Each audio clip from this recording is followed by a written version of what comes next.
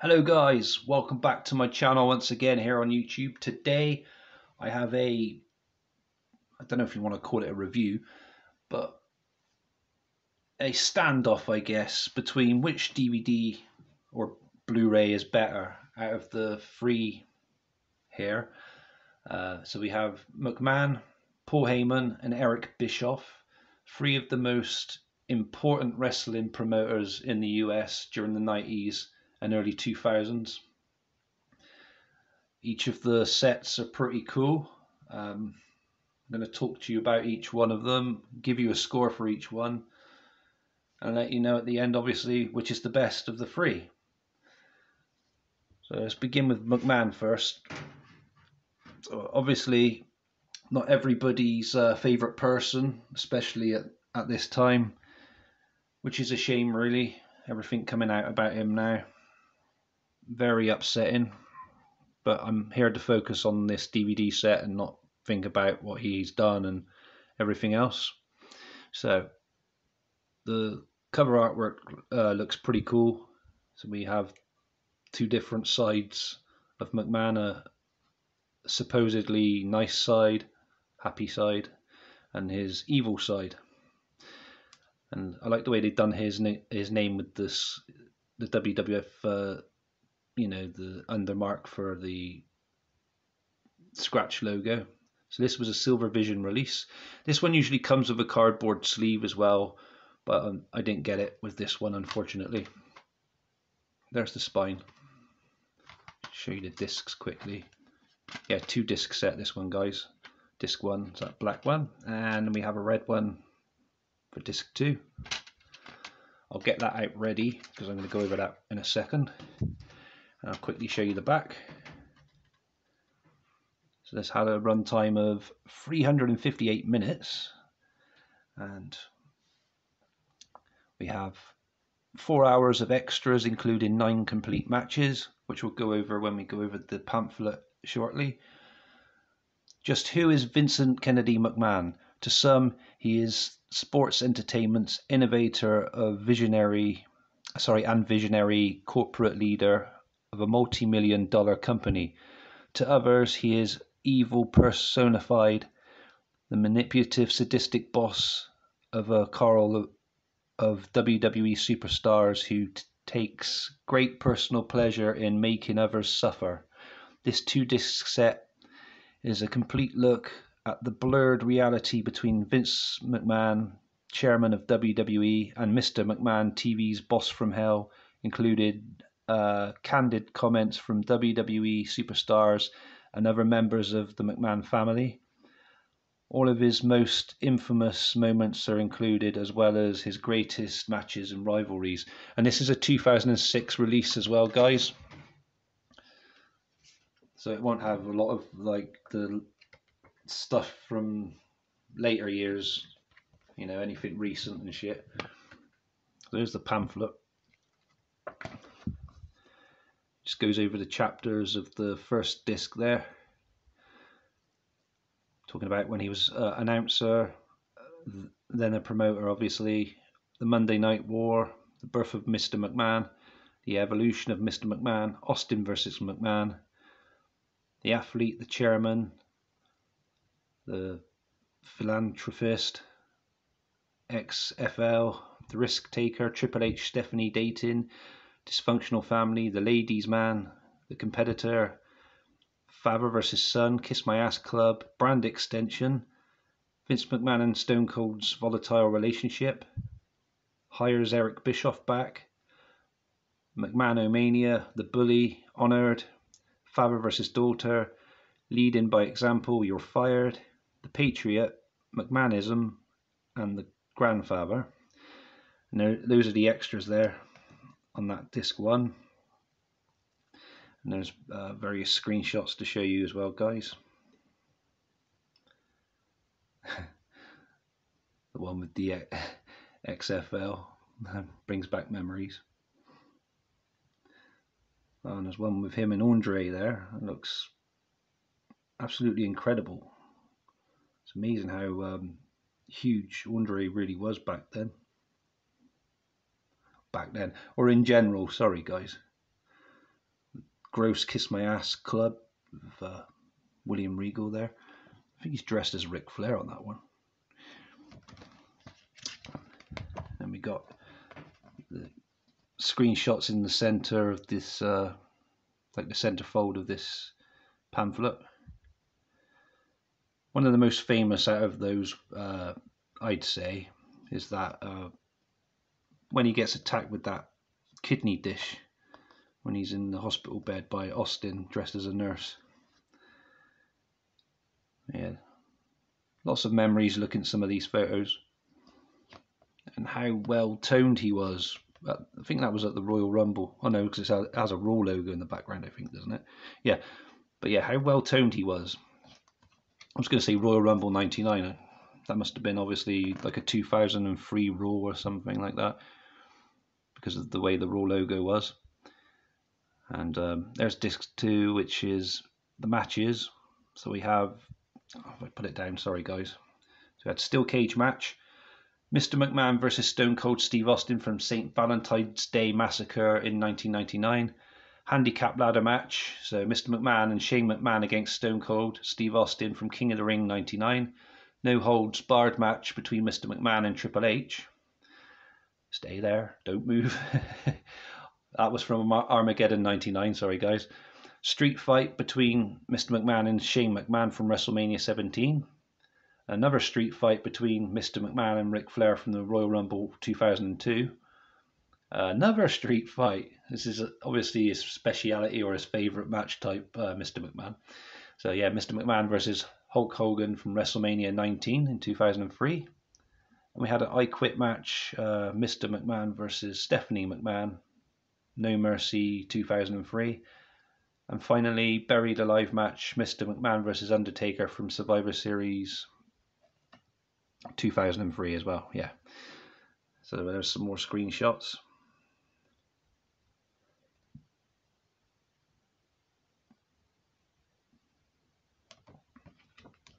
And we got McMahon on the back there as a referee. So all in all, it was a very interesting documentary and good set of matches. Yeah, I give that one a 7.5 out of 10 for what it is. I try and, as I say, look past all the negativity about it, about him in general. I'm here to give my opinions on the DVD, not to give a shit what he's done. Obviously, it's wrong what he's done, but let's move on. Anyway, the next one, ladies and gentlemen, EC3. No, behave, bunny. It's ladies and gentlemen. My name is Paul Heyman. I can't do his voice. Sorry, guys. I can't do anyone's voice, only my own. Strange that, isn't it? Very good at doing my own voice. Yeah, this is a Fremantle Media 2-disc Blu-ray set, 12 certificate here in the UK. Oh, sorry, the McMahon one was a 15 certificate. Forgot to say that, guys.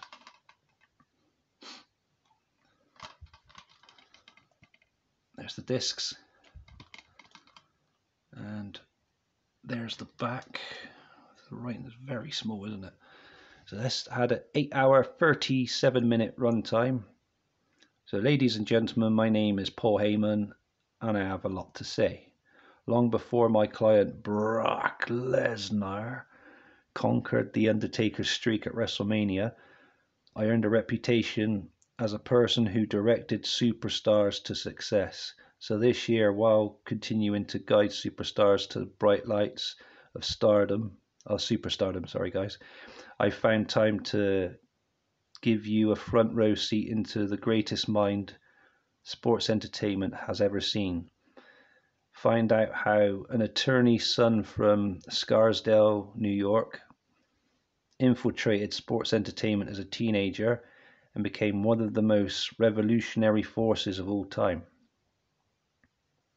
Sit back as I shoot from the hip on my life and career, while you celebrate my vast contributions as a producer, promoter, manager, writer, general manager, advocate, and an all-round creative genius.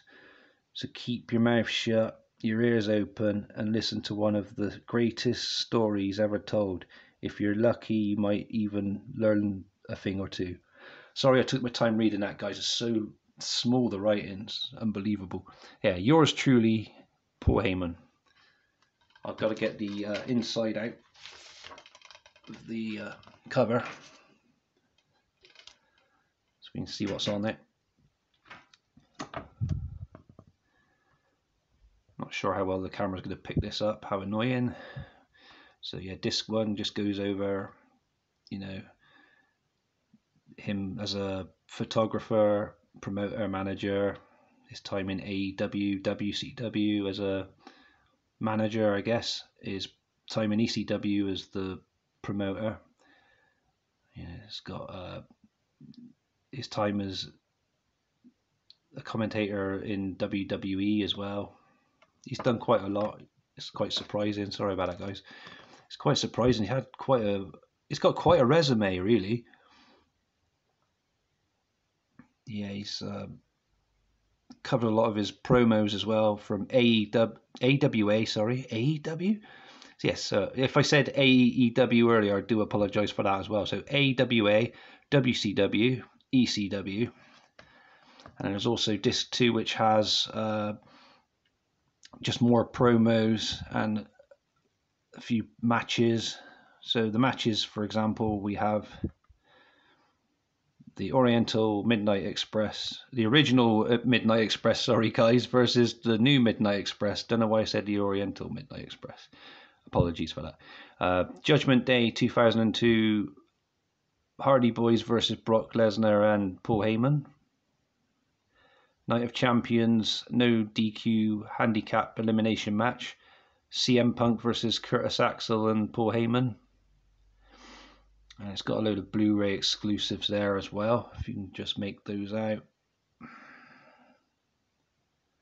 I truly am working on getting a new camera sorted, guys. I am ever so sorry about this. But yeah, this was a very, very entertaining watch. Brought back a lot of memories, especially some of the WCW stuff, and I learned a lot of the stuff they talked about with he talked about with the ECW. And yeah, that's a very good set. I give that one an 8.5 out of 10. And then finally, last but not least, we have Eric Bischoff, Sports Entertainment's most controversial figure. 2-disc set, Blu-ray, Fremantle release, 15 certificate. Another one with really cool looking artwork with the WCW Nitro background with the pyros and everything going off and the nice flames and shit. There's the spine. I'm going to move Paul Heyman over there in case he collapses, and you, McMahon, you can just go over off the screen. Sorry, guys. I got disc 1 and 2 around the wrong way. My bad. So there's disc 1. And there's disc 2. And here's the back of the cover artwork. So we have arguably the most controversial figure to ever step foot into the industry. Eric Bischoff is responsible for some of the most revolutionary moments in sports entertainment history, from creating the NWO to battling WWE as the figurehead of WCW during the Monday Night War, to being one of the most hated personalities in both WCW and WWE. Eric Bischoff knew how to get under his rival's skin while creating his own in-your-face brand of controversy. Relive all of Eric Bischoff's greatest moments, hear stories from the man himself, and see why he was appropriately named the King of Controversy. It just shows like what it includes, but we'll go over that in a second. And there's the screenshots. Him with Kevin Nash and Scott Hall there, and then a very old press conference in WCW. I'll just take the insert out a sec, guys.